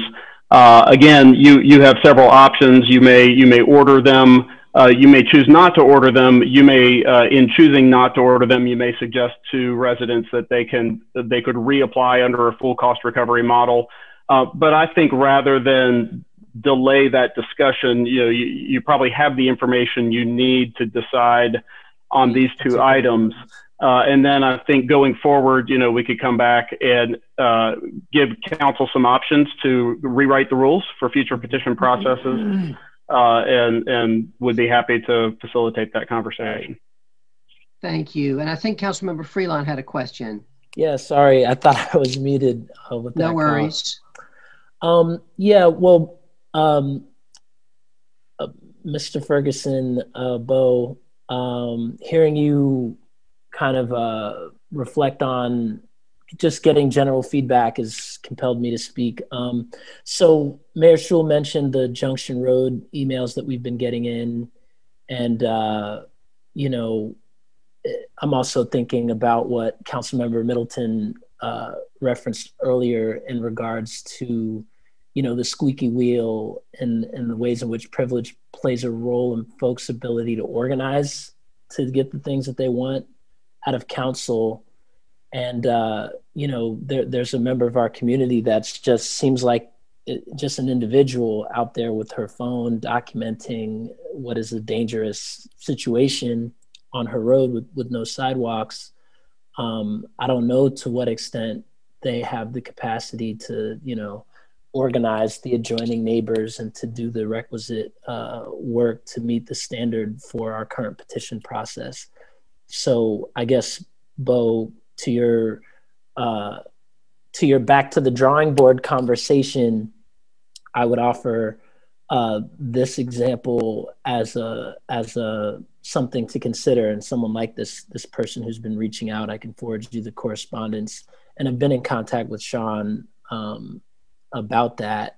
But I would want to consider from an equity perspective, but also hearing what Councilmember Freeman was saying about participatory budgeting and the ways in which we've created loopholes in other contexts.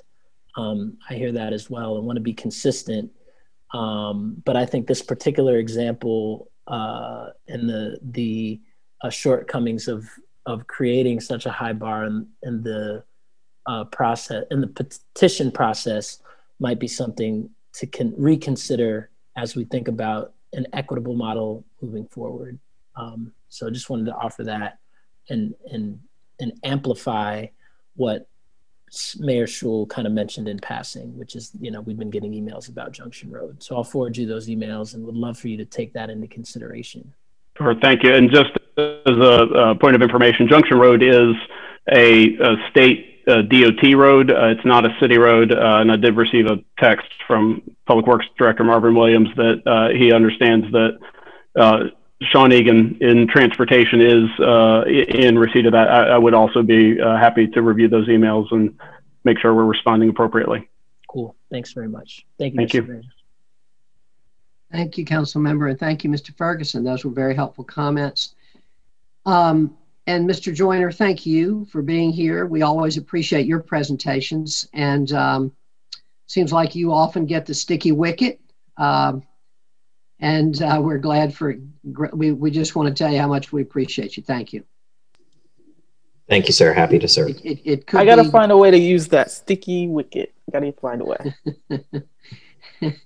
Well, I don't think, colleagues, I'm not sure that any of you all were on the council when we went through the failed development phase after the recession, but Mr. Joyner was running point on that, and we were and figuring out ways to get developers to come in and take over these failed developments and try to keep the city out of having to pick up a lot of expenses. And I know you don't miss that, Mr. Joyner. Yeah. It's good to have you with us. Thank you. Thank you, sir. All right, colleagues, I think we have completed our agenda, except for now we'll hear, we have the closed session, but now, Madam Clerk, can we hear from you about the appointments? Absolutely, Mr. Mayor. I'll have my Assistant Clerk Laverne Brooks report on the Affordable Housing Implementation Committee because you had a question on that. All right. Ms. Brooks, we're happy to have you with us getting towards retirement. Yes, I'm still trying to believe it's that time. It came sort of quick in one way. I can't believe it's been 30 years. I can't either. Well, good afternoon, Mayor and council members. I just wanted to share, you saw the note in about Ms. Vic Lewis. She is, can everybody hear me? Yes, we can. Mm-hmm. Okay. She's currently serving on the Homeless Service Advisory Committee as a former homeless person. She came on in 2018, so she'll come up on a year in June of next year. I'm sorry, on a 3-year term. She'll come up on her first term next year in June. Here's the reason why I put this note in, because in council procedures, it says on number 13 that citizens must serve 1 full term before they are eligible to apply to any other board or committee. And then it says, except in unusual circumstances. And the reason why I brought this to you is because we have three seats for a person who's receiving assistance from Durham Housing Authority, and we haven't had any applicants. She's the only one that has put one in so far. And I talked to Ms. Vic Lewis, and I want y'all to know she is so ready and just really wants to serve on this affordable housing, understanding that, you know, it wasn't around when she got appointed to the committee she's on now, but she is truly committed to wanting to serve. So that's why I bring it before you, because you do have that except in unusual circumstances. Ms. Brooks, that was super helpful. And the comment that you made on the written comment you made was as well. I think we've got a couple different issues. One is she's our appointment to the HSAC, and I believe that she is now an officer of the HSAC. And I know she's been very enthusiastic in that role. Let me suggest, colleagues, so she is excellent. I think a lot of you all know her. She would be a great member of the bond implementation of the Affordable Housing Implementation Committee. Let me suggest that we have time between now and when we actually do the vote on Monday night, 10 days from now, that we have a discussion with her about which board she would prefer to serve on, because she would have to give up the other board. So does that suit you, colleagues, if we wait on that decision until we hear from her? Excuse me, Mr. Mayor. Sure. Ms. Brooks has had a conversation with the applicant. Okay. And I think Ms. Brooks has information regarding this. Yes, Mayor, I didn't want to break it on you, but yes, I talked with her and she understands that she actually wants to resign from the Homeless Services Committee to be on this committee. Okay. And that is her preference. Yes, that is definitely her preference. Okay. Well, then, if she's not appointed, she says she will continue to serve on the homeless, but she really wants to be on this committee. All right. Mm-hmm. So I think you all have heard what Ms. Brooks has said, that we are trying to fill these positions. We have had a couple of rounds of applications and we haven't had but one applicant yet for the 3 positions. We would have to violate's not the word, we would have to override our policy under this exceptional circumstances provision, because she hasn't served 1 term yet on the board that she's on now. So I guess I'll put that to you, colleagues. Given that Ms. Vick would like to serve on the Housing Bond Implementation Committee, do you want to override our policy under this exceptional circumstances provision to allow her to do that? And I'm interested in any thoughts you may have. Councilmember Middleton? Thank you, Mr. Mayor. I'm prepared to accept the strong recommendation of the sitting mayor of our city as an exceptional circumstance. Okay. Mayor Pro Tem? I'm comfortable with appointing her to the Affordable Housing Implementation Board. I do want to give some further consideration to the fact that we haven't had any folks from DHA apply to that board, and that their voice is really important to the bond implementation because of how much is going to DHA. We had hoped that we would be able to offer stipends this year for board service, in light of the fact that, you know, a lot of folks who are lower income or people of color are not able to participate as at their own, like, footing their own bill at their own cost for transportation, childcare, you know, having to have dinner out, all that stuff. But we took it out of the budget because of COVID.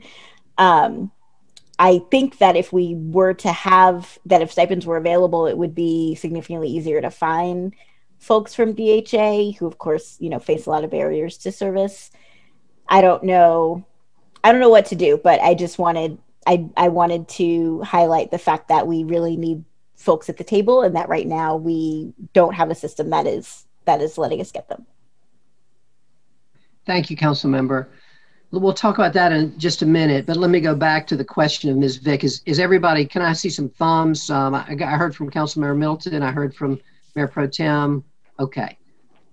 Ms. Brooks, could Yes. you be in touch with Ms. Vick then and tell her that's our plan? I will do that. Thank you. Mayor. And we look forward to your farewell party. Thank you. All right. And then Mayor Pro Tem raises an important issue about, I think that maybe what would be good is if you could talk to Anthony Scott about it a little bit. And just as our, you know, liaison, if you could talk to him and get his thoughts, and other, you know, maybe other members of his staff who he wants to include, I think that would be good. Yep, I'm happy to do that. Good first step. Thank you. Councilmember Caballero. On the note of stipends, and this opens up a whole other conversation, but I just want to say that depending on where, as we move through our fiscal year and depending where we are, I would be, I know we had talked about it needs to be universal, but I think if helping folks who are DHA residents, like if we need to narrow the stipend idea because of budget constraints to the folks who really, really need it, I'm just wondering if that would be helpful. We know that there are 3 DHA residents. We know what the average salary is there for folks who live there. I think it's very different.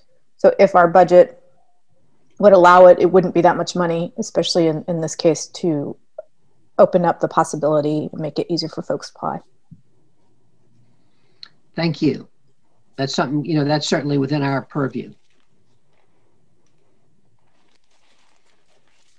Okay, other comments? Mr. Mayor, we need to continue with the boards and committee. Yes, we do. Go ahead, Madam Clerk. All right, for number 3, the Bicycle and Pedestrian Advisory Committee, for the appointment, Daniel Clever has been nominated for reappointment for the Urban Trails and Greenway category. Number 4, Durham Convention and Visitors Bureau Board of Directors, DBA Discover Durham appointment. Council has accepted the nomination of Ron Hunter to represent lodging and limited services, and that was a reappointment, and then to appoint Thomas Lube to represent lodging and full services. For the Durham Planning Commission appointment, item number 5, council has nominated Kimberly Cameron to fill the seat. And finally, for the item number 6, Durham Workers' Rights Commission, there was a technical issue with computing the ballot. We have 3 votes for Bria Williams and 2 votes for Stephen Cornegie.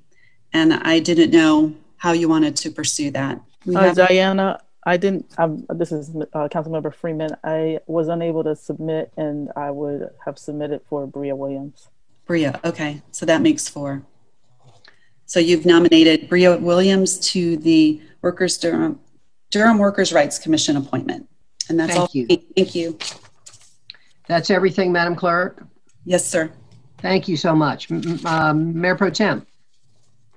Thank you. I'm sorry if this has already been responded to via email, but we didn't receive the attendance record for Mr. Clever from BPAC in the packet, and was wondering if we could get that before the meeting just to confirm that he's been attending regularly. Definitely. Thank you. Thank you, Mayor Pro Tem. All right, colleagues. I'll now ask, we'll settle the agenda and then we'll move into closed session. Mr. Mayor, Madam Mayor Pro Tem, members of the City Council, I have for you consent items 1 through 15 and GBA public hearings, items 16 through 21. Thank you very much. You have heard the recommendation to settle the agenda by the manager. Can I have a motion? So moved. Second. Moved by Councilmember Freelon, seconded by Mayor Pro Tem Johnson. Madam Clerk, will you please call the roll? Mayor Schewel? Aye. Mayor Pro Tem Johnson? Aye. Councilmember Caballero? Aye. Councilmember Freelon? Aye. Councilmember Freeman? Aye. And Councilmember Middleton? I vote aye. Thank you. Thank you, Madam Clerk. The motion carries, and we've now settled the agenda. And you know what I say? Who's Tom Bonfield? That's what I want to know. Good job, Madam Manager. You're carrying the ball. We appreciate you. Thank you. You're awesome. You got through it. Phenomenal. We just pretended like nothing was different. Okay. Thank you. Colleagues, we now have a closed session. It's 3:01 and I need to go get an apple and a drink of water. And I bet you do too.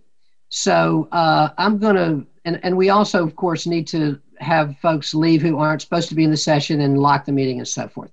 So I'm going to say that we'll reconvene in 5 minutes. We'll see you at 3:06. Okay? Thanks, everybody.